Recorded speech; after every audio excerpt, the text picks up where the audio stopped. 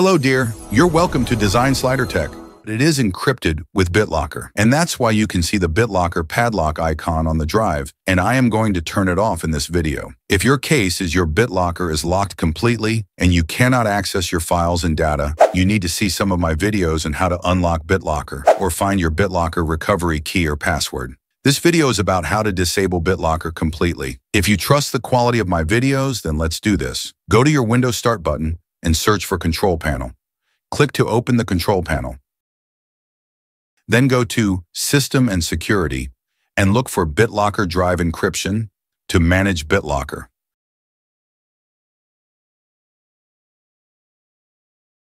You should see the storage drive that is encrypted with BitLocker. Click on this tiny arrow to expand for more options. Then from the options, click on Turn off BitLocker. You get this pop-up to confirm you really want to decrypt the drive from BitLocker. Click Turn off BitLocker. Immediately that is done, you will see the BitLocker icon on the drive has disappeared, which means the BitLocker has been deactivated or decrypted. And in case you want to change your mind to turn on the BitLocker later in the future, just navigate back to this place and you will see the option here that says Turn BitLocker on. So that's how to turn it on and off or decrypt and encrypt the drive. Let me show you another way to activate or deactivate BitLocker. Go to the drive that is affected by BitLocker while you still have the BitLocker padlock icon on it. Right mouse click on the drive and click on Manage BitLocker.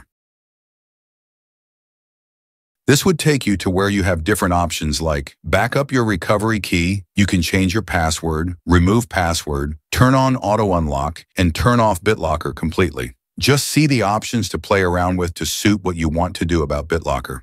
For those who are still having BitLocker problems after trying the previous methods, let me show you another way to disable BitLocker. I moved to another computer, and the BitLocker issue on this computer is on Drive E, or we call it Volume E, which has BitLocker encryption on it, and we want to disable that BitLocker on this drive. Go to your Windows Starts and search for PowerShell. Right mouse, click on PowerShell and run it as administrator. Before you go to the comment section to say this does not work, take note of my emphasis again. Run PowerShell as administrator. For administrative permission, give it a yes. Now you need to let PowerShell figure out the exact drive that has the BitLocker issue, just to be sure that you and PowerShell are on the same track. So you need to type this command text and press the Enter key. This will show you all the drives on the PC and their BitLocker encryption details.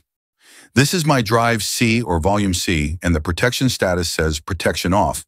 So there is no BitLocker problem on my drive C. Here is my volume E or drive E. It has BitLocker version 2.0 on it, and the protection status shows protection on. To deactivate the BitLocker protection, let's type this command.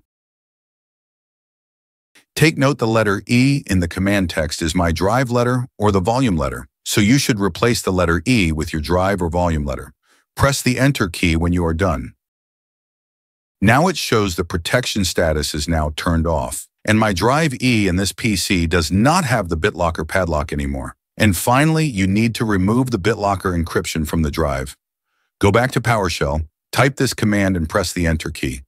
This process will disable your BitLocker and also remove the BitLocker encryption completely. After all these, if you are still having BitLocker issues, then click here to watch this video for some other solutions to BitLocker issues.